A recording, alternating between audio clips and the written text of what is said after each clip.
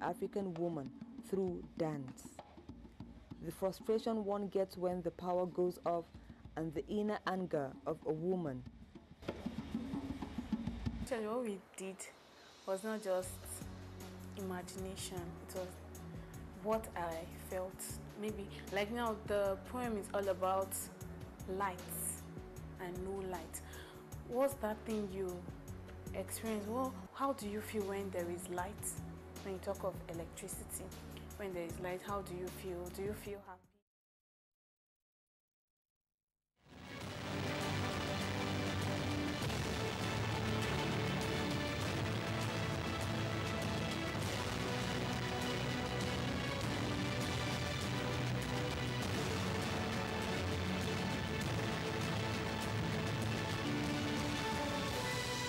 NTA International News. President Muhammadu Buhari speaks exclusively to NTA News, restates commitment to avoiding expenditure mistakes of the past. Ministry of Agriculture and Rural Development unfolds plans to cut wheat importation and save more than $4 billion from ban on importation. Nigeria inches close to electronic satellite border patrol as the army deploys combat motorbikes to curb insurgency. It's good to have you join us on NTA International News. I'm Taiwo Odusonya. President Muhammadu Buhari, at the end of his official visit to Qatar this Monday, took time off to field questions from NTA's news correspondent Adamu Sambo on a number of issues before leaving Doha. In it, the president restated his commitment to security of lives and property, anti-corruption crusade, and improving the living standard of Nigerians. The president said he will not be stampeded into making expenditure mistakes of the past. Adamu Sambo reports. Implementation of the Treasury single account by the Buhari administration resulted in the savings of about 2.7 trillion naira. Some recoveries have also been made from those who looted the nation. Why won't the money be used in the provision of infrastructure? A question posed by NTA News to President Muhammadu Buhari. Infrastructure, as you know, does not spring overnight. There is supposed to be a plan. There is supposed to be some feasibility studies. Contractors are identified, given the documents to go and quote, and then tenders board out. That's the normal thing. So just because we have stumbled into TSA money, 2.7 trillion, as you said, we just don't start issuing contracts left, right, and center.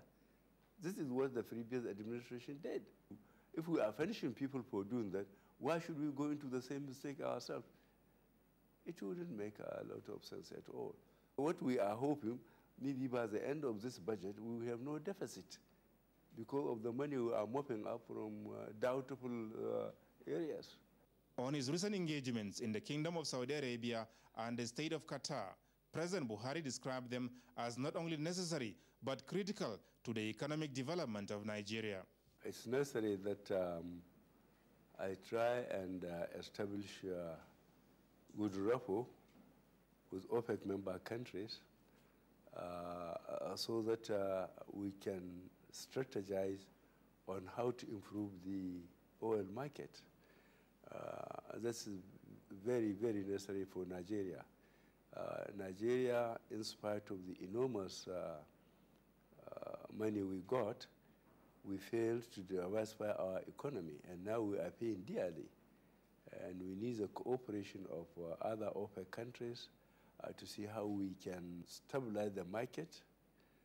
Secondly, they have got investment companies that are very viable, and we are trying to sell the idea of if they can invest in Nigeria, especially in our infrastructure of power, oil and gas, and transportation generally, because Nigeria now cannot finance those vital infrastructural development. Some people back home have started insinuating that the focus of your government is gradually shifting from the West to the Arab nations. Some even say you are trying to Islamize Nigeria. How will you respond to that? I think that's an unfair observation. Within the week I was sworn in, I went to Germany, invited by G7. Then I went to United States. Why isn't it that nobody made comment? And just because now I have been to Qatar, Saudi Arabia, and UAE, and they are regional observation. So head or tail, you cannot win in Nigeria.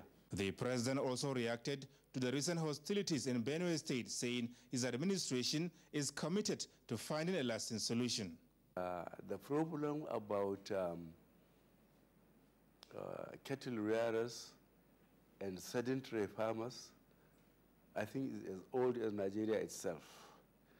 The disappointing thing is that what was started in the First Republic couldn't be sustained in terms of having cattle routes and grazing areas where some infrastructure is put in terms of earth dams, windmills, and even veterinary clinics. So it's the duty of the government now to come together through the governors and try and re-establish the cattle routes and the grazing areas. And this can be done with the cooperation of state governors. Finally, Your Excellency, for 3 days you were in Medina and Mecca alongside some governors, prominent Nigerians, and ulamas praying to God. If I may ask, what did you tell your Creator, the Almighty Allah? That's between me and him. Look at telling me to tell you what I tell my God. Adamu Sambu, NTA News. And from the National Assembly comes a report that the Senate has passed for third reading the amended 2015 Federal Capital Territory Appropriation Act. The amendment gives effect to the implementation of the 193.8 billion naira capital budget provisions and extends the FCT financial year to 31st March 2016. National Assembly correspondent Grace Oyenubi reports.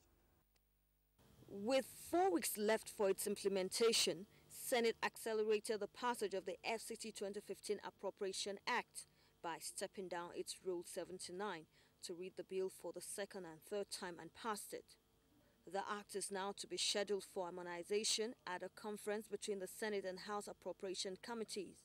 Also at plenary, Senate advised the presidency to restructure and reposition the National Drug Law Enforcement Agency (NDLEA) to meet the challenges of drug traffickers using Nigerians to traffic drugs. This was contained in a motion by Senator Gbenga Shafa from Lagos State and 21 other senators. The involvement of Nigerians in this dangerous enterprise is tarnishing the image of the country. Our nationals are viewed with suspicion and subjected to demeaning treatment at airports across the world as a result of this negative perception. Urge that the NDLEA be strengthened to have additional capacity to interface with other foreign sister security agencies to prevent Nigerian couriers from taking advantage of the security lapses in those airports. When you go on campaign tours, you find most of our youths under the influence of drug. My addition is what happens to those who are already hooked on drugs. The federal government should make arrangements for drug rehabilitation centers. The rapid increase in Nigerian youth at the moment in peddling and use of drugs is very worrisome, and we need to curb it before it escalates more than this. And particularly also the observation of where prescription drugs are actually being used and being abused. This also needs action. It was referred to the Senate Committee on Drugs and Narcotics to consider, among other things, an urgent amendment of Section 23 of the Pharmaceutical Council of Nigeria Act to include the sale of prescription pills over the counter as an offense punishable by the Act. From the National Assembly, Grace Oyenubi, NTA News.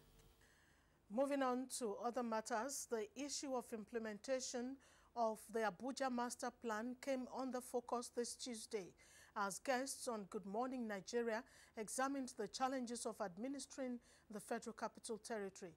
Ngufan Chaji reports. The Federal Capital Territory, one of Africa's fastest growing cities, being the nation's capital, it has continued to attract millions of Nigerians, especially job seekers, hence overstretching the available infrastructure. This development, however, has given rise to the heavy traffic on roads, green areas taken over by illegal buildings, poor environmental sanitation, as well as lack of access to basic social amenities. They noted that Abuja's initial plan to accommodate only about 5.9 million persons compounded the problem of infrastructure, in addition to lack of continuity and policies by successive FCT administrations. If we had left Abuja to be developed by technocrats, it would have done a lot better than we are doing now. Create new districts to make provision for available land allocation. People can do what we call ride sharing. It's not everybody that wants to drive into the city every day, but you can at least have neighbors coming in with one single car, 4 or 5 passengers in that car. By doing that, you have relieved the road. Senator Dino Melaye, Senate Committee Chairman on FCT, says the battle of sanitizing the city is one that can be achieved without fear of favor and enforcement of sanctions to defaulters. The committee has given 21 days ultimatum to clean up the city. And if by the expiration of our ultimatum, we find out that there's no frantic efforts in sanitizing the city, I'm sure heads will roll. In Abuja, Gofan Shaji, NTA News. Nigeria will be saving $4.6 billion annually from the importation of wheat. This follows the certification of the quality of the produce for local consumption by the country's millers. The Minister of Agriculture and Rural Development, Audu Ogbe, stated this at a media briefing in Abuja. Chukwunonsomo has the details. Climate conditions have resulted in low-level production of wheat in Nigeria.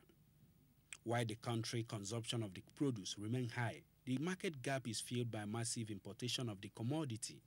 The present administration has therefore stated its commitment to reverse this trend.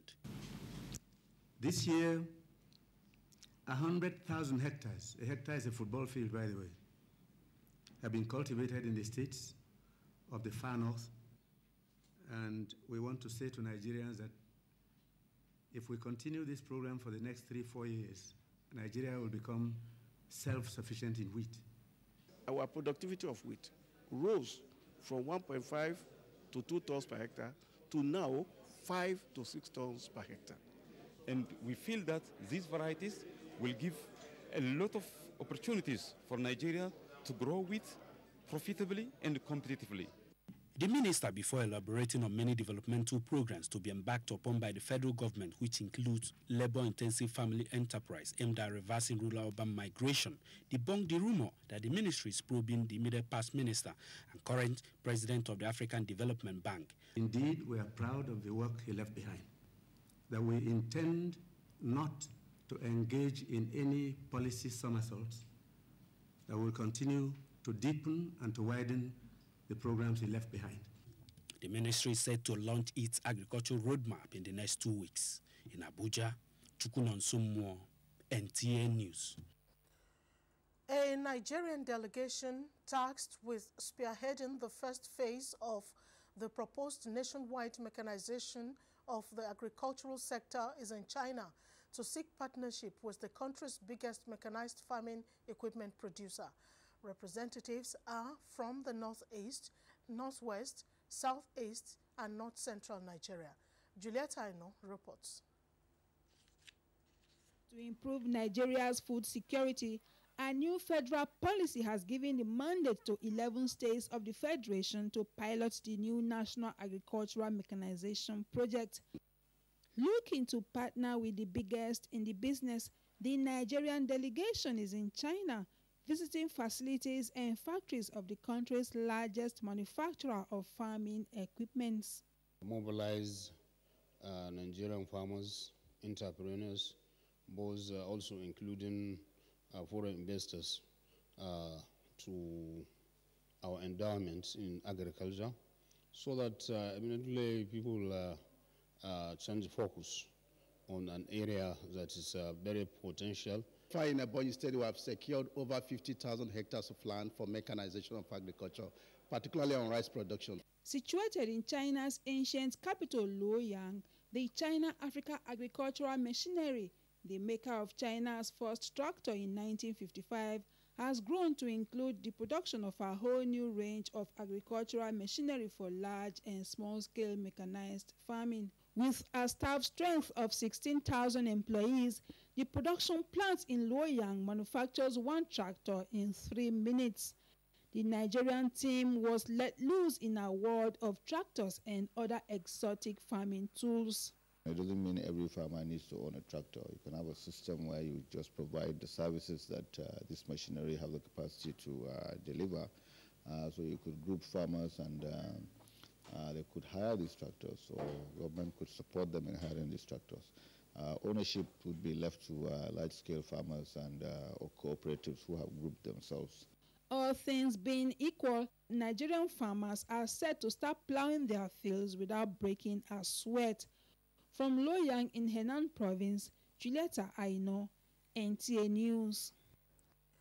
You're still watching the news on NTA International from Abuja, Nigeria's capital. We have more news after the break. State governments and loans is the subject of discourse on Good Morning Nigeria on Wednesday, 2nd March 2016. The governors of Edo and Bauchi states, Adams Oshomole and Mohammed Abubakar, the chairman Senate Committee on Loans and Foreign Debts, Shehu Sani, as well as the Director General, Debt Management Office Nigeria, Dr. Abraham Wangbo, will be our guest.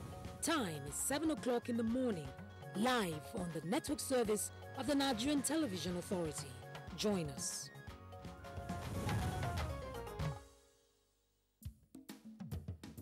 Nigerians, our fearless officers and men of the Nigerian military are winning the war against Boko Haram.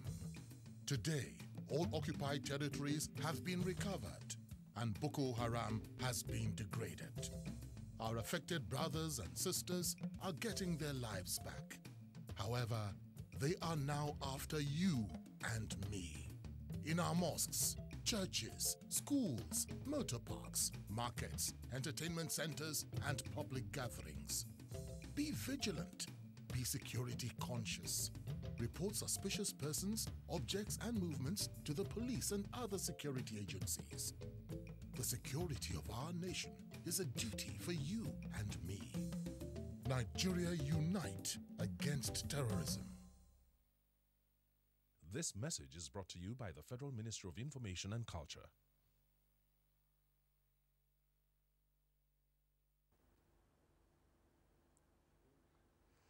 Nigeria is now closer to implementing an electronic satellite border patrol system, an intensive computerized surveillance system to be used by the Nigerian Immigration Service for efficient border security and control.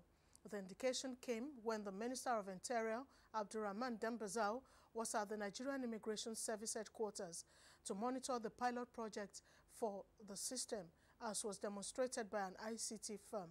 Justin Bem-Uyi has the report.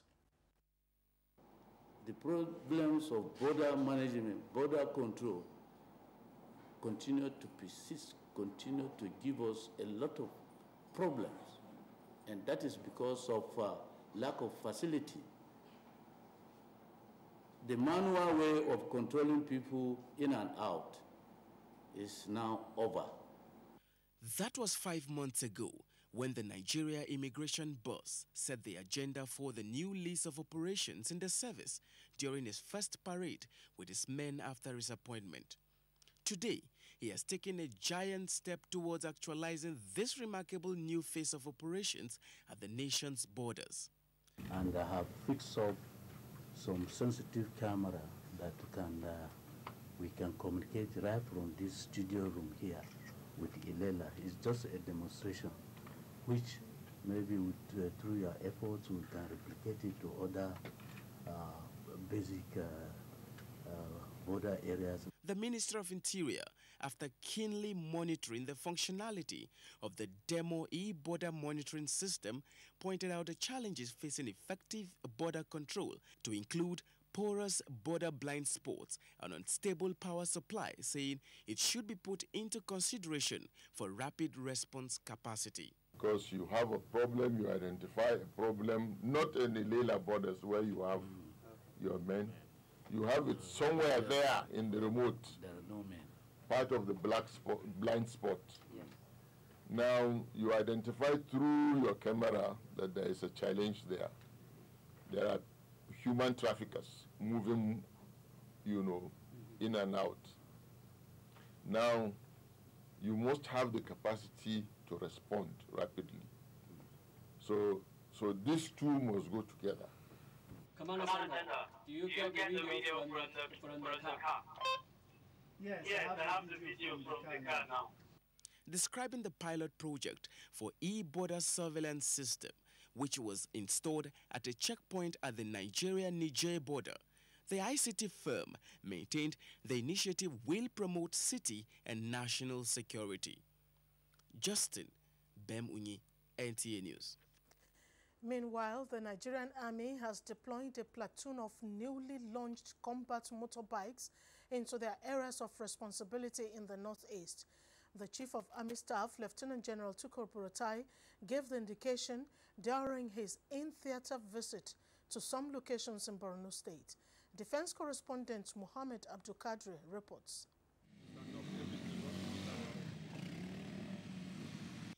For the first time, the Nigerian Army introduced motorbike in counter-terrorism operation in the northeast aimed at attaining improved combat efficiency.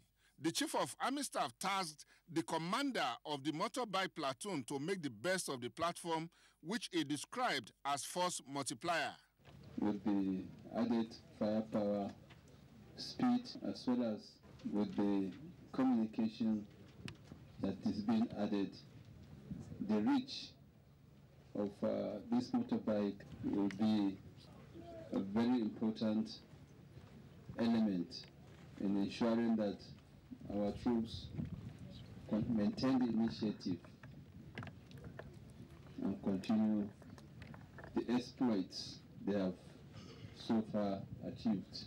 The rugged customized bikes designed with specifications to carry arms and ammunition are expected to counter and neutralize ordinary motorcycles that characterize offensive operations by Boko Haram terrorists. With the induction of combat motorcycle into the theater, maneuverability and mobility into the difficult terrains by the troops is further guaranteed, especially when chasing terrorists to their camps and corridors. From Damboa in Borno State, Muhammad Abdul Kadri, NTA News. Business news is next.